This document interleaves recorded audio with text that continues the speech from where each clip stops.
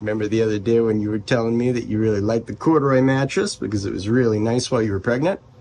Yeah. Why was that? Well, it gave me really nice support is the short version. Before I used the CordaRoy mattress, I used our traditional mattress, our typical mattress, and it's nice. I usually really like it, but when I'm pregnant, my tummy feels off kilter and I can't get comfortable at night.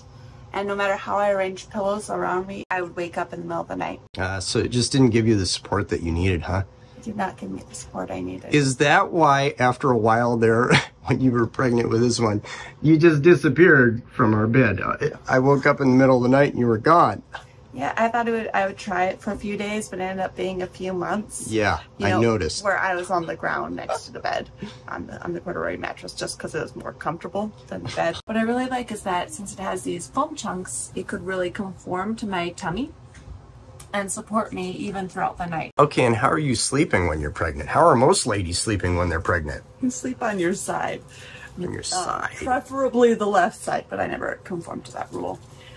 If you try and sleep on your tummy, it's like sleeping on a bowling ball. If you sleep on your back, you can get lightheaded or not get proper circulation. Okay, so it provides better support when you're sleeping on your side while pregnant.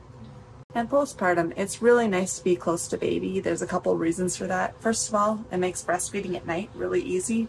And second of all, when mama's in the same room as baby, the rate of SIDS goes way down. And I in a different room, well, this allows daddy to get a good night's sleep so mama can get a nap during the day. Amen, hallelujah.